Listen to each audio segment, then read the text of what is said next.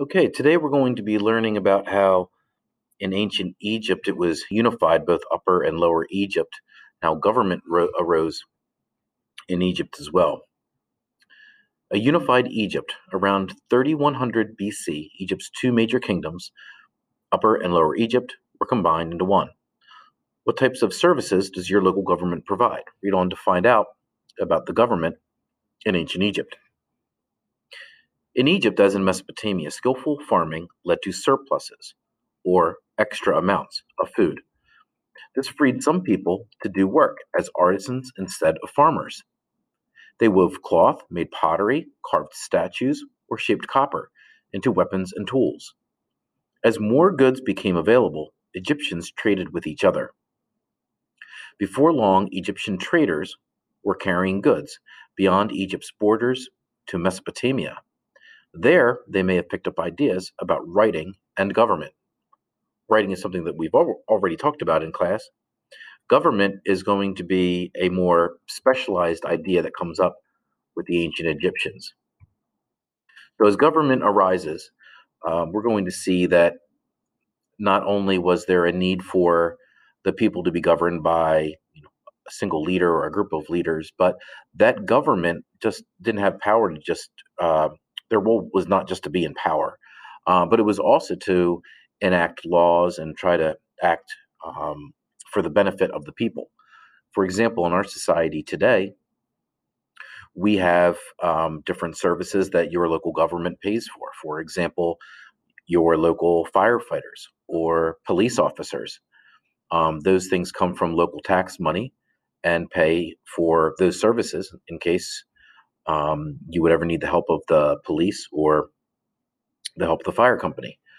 Another big source of taxes goes into what you're experiencing right now, goes into public education. Public education is funded directly by the property taxes that your parents pay on their homes and on their property.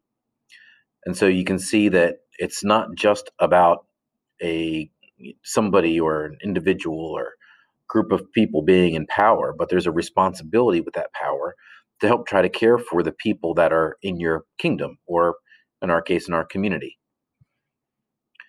The rise of government. The advances in farming, crafts, and trade created the need for government in Egypt. That's going to be an important point. It's going to answer a question for us, too. So make sure you pay attention to that one. Irrigation systems had to be built and maintained, and surplus grain had to be stored and passed out in times of need. In addition, disputes over land ownership had to be settled. Gradually, government emerged to plan and to direct such activities. Remember, for ancient Egyptians, it was very important the flooding of the Nile. So if irrigation systems weren't maintained or they weren't built properly, it could affect all of us as farmers. The earliest rulers were village chiefs, and over time, a few strong chiefs united groups of villages into small kingdoms. The strongest of these kingdoms eventually overpowered the weaker ones, and by 4000 BC, Egypt was made up of two large kingdoms. In the Nile Delta, it was Lower Egypt. To the south, upriver, lay Upper Egypt.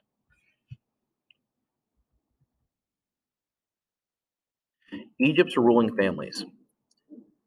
At about 3100 BC, the two kingdoms became one. Credit for this goes to King Narmer, also known as, we'll get back to some of this information in just a moment, sorry, also known as Menes. As king of Upper Egypt, he led his armies north and took control of Lower Egypt. Many historians believe that King Narmer, King Menes, was actually the leader of the army that was located to the south in what we call Upper Egypt. I know that's confusing. We're going to explain that in just a moment on a map. So a lot of times the early kings or rulers are also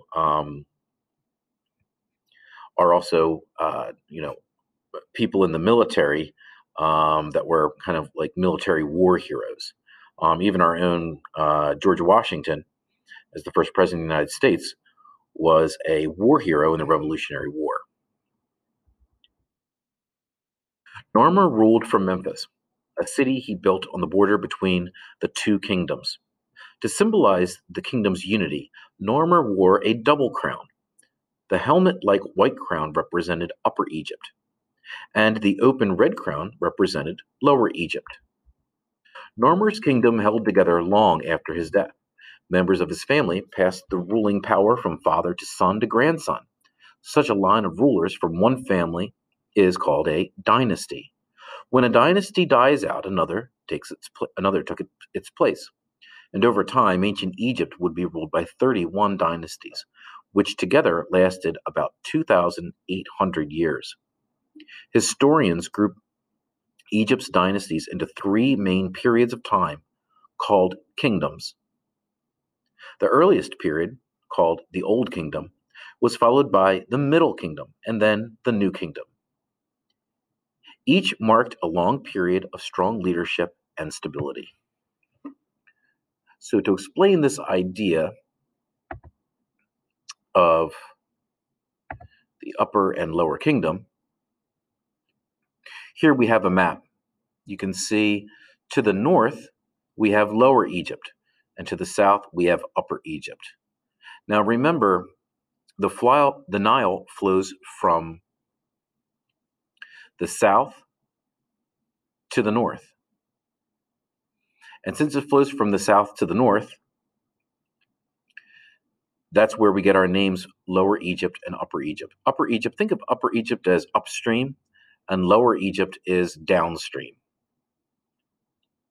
There were two crowns to signify the rulers of Lower and Upper Egypt. This was the crown of Upper Egypt, and over here, this is King Menes or Narmer. And he's going to travel. Both of these became pretty large civilizations, Upper Egypt and Lower Egypt. And what is going to happen is King Narmer is going to travel to the north, and he's going to overtake the people here. But when he overtakes them, he wants to signify, it's not that he just wants to overtake them, he wants to unify everybody as under one Egyptian leadership. So what's going to happen is Narmer, as he combines these two, Lower Egypt and Upper Egypt, he's going to have a crown that signifies both. You can see this red crown is the crown that signifies Lower Egypt, and the white crown is the one that signifies Upper Egypt. So these two combined, and we now have an example of a unified Egypt. Many Egyptologists feel that this was the first. They weren't called pharaohs yet, but this would have been the first actual king of a unified Egypt.